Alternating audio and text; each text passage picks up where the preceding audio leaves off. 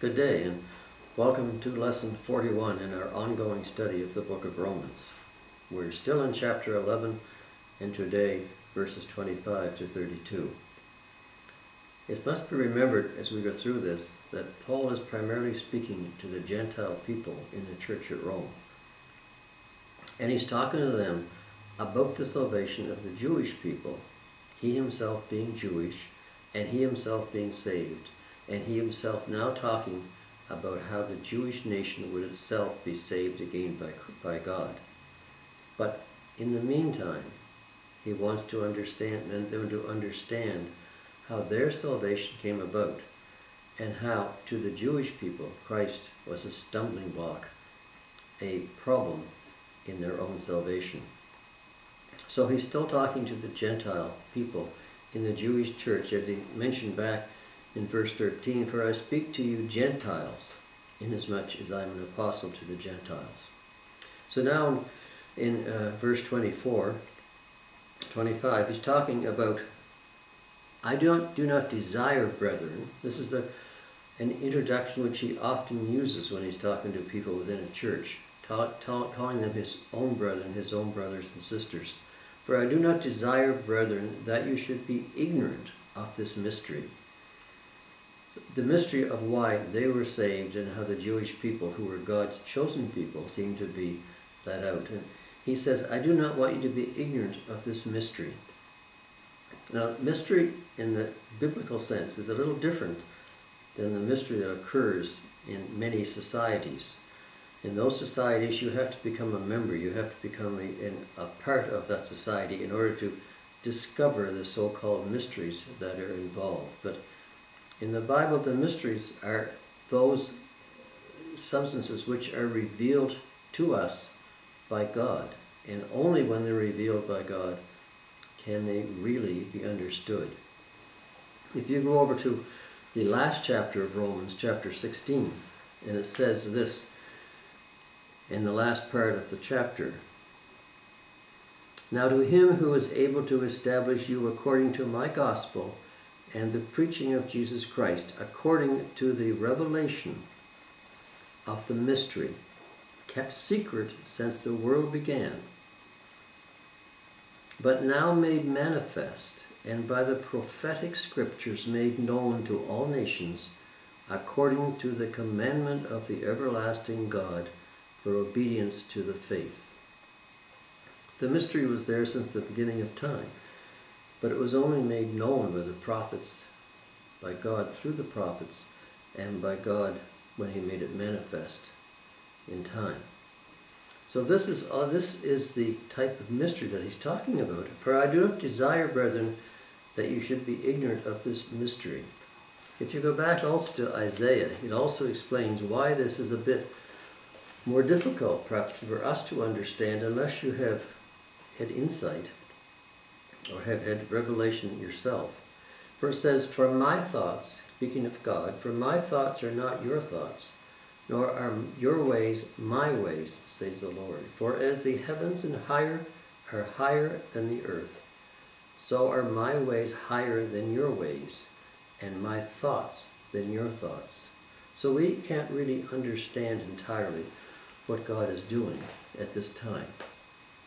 So this is what he's saying. "I do not want you, brethren, that you should be ignorant of this mystery," that he's been explaining about the salvation of the Gentiles and the problem with salvation for the Jewish people. "I do not want you to desire, brethren, that you should be ignorant, lest you should be wise in your own opinion."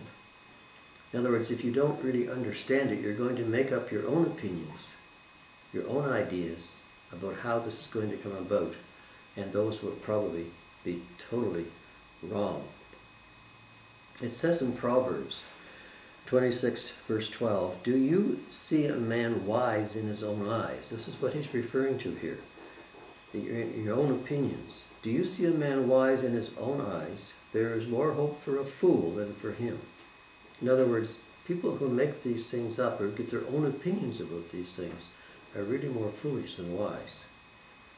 In Isaiah 5:21 it says, "Woe to those who are wise in their own eyes and prudent in their own sight." So Paul is saying, I want you to understand this mystery, that you would not be wise in your own opinion, that blindness in part has happened to Israel. Israel has not seen this, has not understood this salvation of God. The blindness in part has happened to Israel until the fullness of the Gentiles has come in. Because of the reluctance of the Jewish people to accept Christ, they were blinded, so to speak, to the true gospel. This has allowed the Gentiles to come in, ourselves to come in. And as a result of this, when the fullness of the Gentiles has come in, when the Gentile nation has been brought in by God to where it's supposed to be, when that has happened, all Israel will be saved. Now that, again, doesn't refer to every last person in the nation of Israel, but Israel as a whole will see the light and will be offered the salvation, most of it, many of whom will accept. And then he goes on to talk about a statement from Isaiah when he says, the deliverer will come out of Zion, and he will turn away ungodliness from Jacob. For this is my covenant with them when I take away their sins.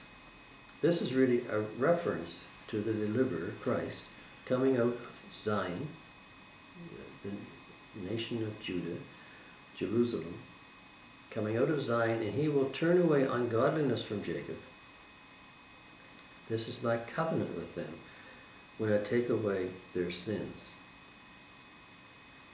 So concerning the gospel, they are enemies for your sake. Referring to the Jewish people, because they have rejected the gospel, they have become enemies of the gospel at this time. But it did benefit the Gentiles for your sake. But concerning the election, they are beloved for the sake of the fathers. In other words, God still loves them because of his covenant with the fathers of the Jewish nation, Abraham, Isaac, Jacob. So they are enemies of the gospel, but still beloved for the sake of the fathers. So this is part of the great mystery that is in these few verses of this part of the chapter 11.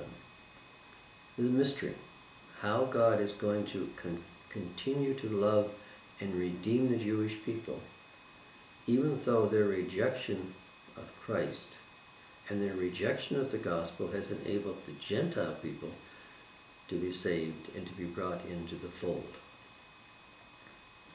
As it says, for the gifts and the calling of God are irrevocable. The promises that he made to the Jewish people, to the nation of Israel, to the patriarchs, they're not changeable. They're not possible to be altered. They are irrevocable. He says, God is unchanging.